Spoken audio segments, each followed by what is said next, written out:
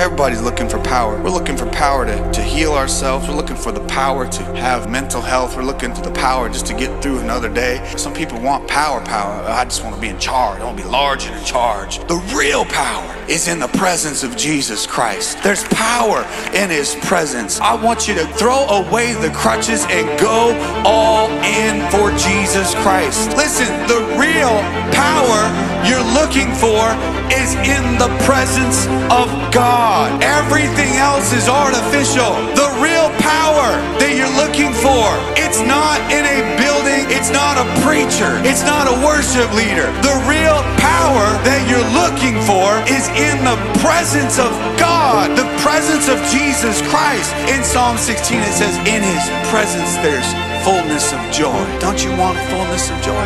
In his presence is fullness of joy. In his presence we find peace. In his presence we find courage and confidence. It's in his presence that I find forgiveness. It's in his presence that I find freedom. It's in his presence that I find healing. It's in his presence where I find power. Go all in for Jesus and you will find his presence.